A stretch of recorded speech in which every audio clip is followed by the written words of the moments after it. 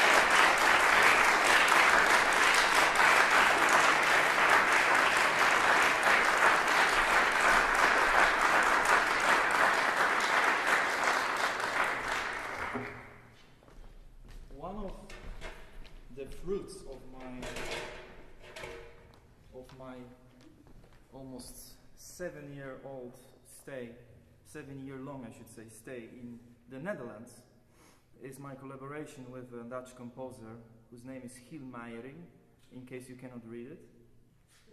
And a piece that he wrote for me in 2011, I performed it first in 2012 actually. I premiered it in Amsterdam, and I also had a great pleasure performing this last year on the ISB convention in Rochester, which was actually the US premiere. So actually today is the second US premiere. The title is interesting, and there are two stories I want to tell you. The first one is that I didn't know, as a non-English native speaker, what the workout is, because I thought workout is like a sort of a result or something, which would be the result of his work, because he works extremely quickly. And only after the first performance I found out that actually the meaning of this word, or maybe the different meaning, is strict from the fitness trainer's language. And now I know why the piece is called like that, because it is a really physical experience, I think, to watch, and first of all for me to play this piece. It is very virtuosic. Chiel Meijering is, he's actually turning 60 this year, but he's still considered to be the young generation composer in the Netherlands. And he's certainly, in my opinion, one of the most interesting and least conservative and traditional contemporary composers probably in the world, not just in Europe or the Netherlands. And he's never hiding the fact that actually his first fascination as a youngster was the pop and rock music of that time, rather than classical music that came after that. And this is clearly to be heard in his music. And of course we worked together, and just to give you an idea how my own ideas about piece can relate to composers' ideas, the piece has two movements, right? And the second movement starts with me strumming nicely the pizzicato chords on the bass, and Ivan is playing the cascades of arpeggios, which sounds very nice, beautiful harmonies. So I had this vision, where did he took this from? And I thought, probably from some fantastic sort of science fiction movie. In Europe we watch those American movies where there's a beautiful landscape in front of you, and so I told this to him, because we worked together. I thought before the second performance would be nice to say something to the others about composers' ideas. So I say, look, I think maybe you took this bit from Debussy, or maybe some science fiction. So, and he said, no, that actually was from Metallica. So find something for yourself, whatever you like, and I hope you enjoy the ultimate workout of Chiel Meijering.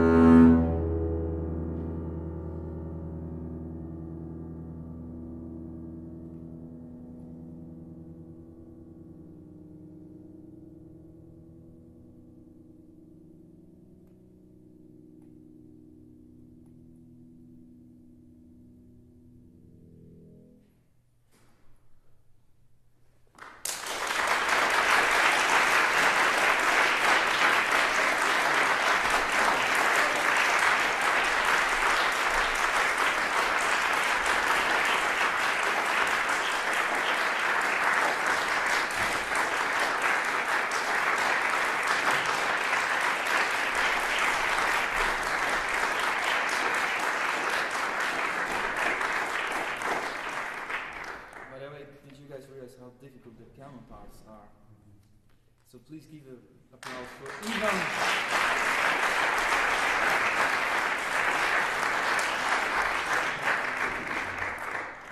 We've got only two, we played since 2 days together, so it's quite impressive.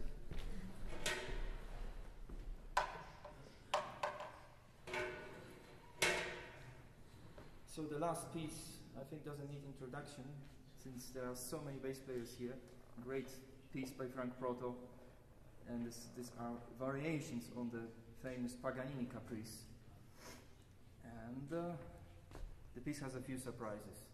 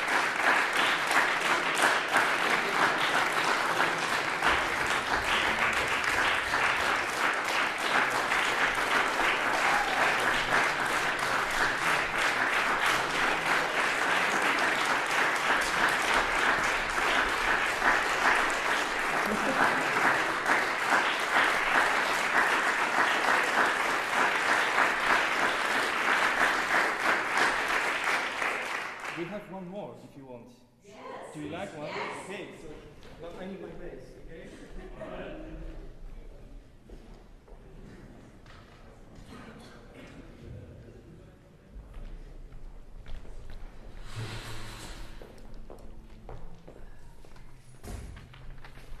So, this is gonna be a bit more of Frank Proto, and I think it has been played here already this weekend.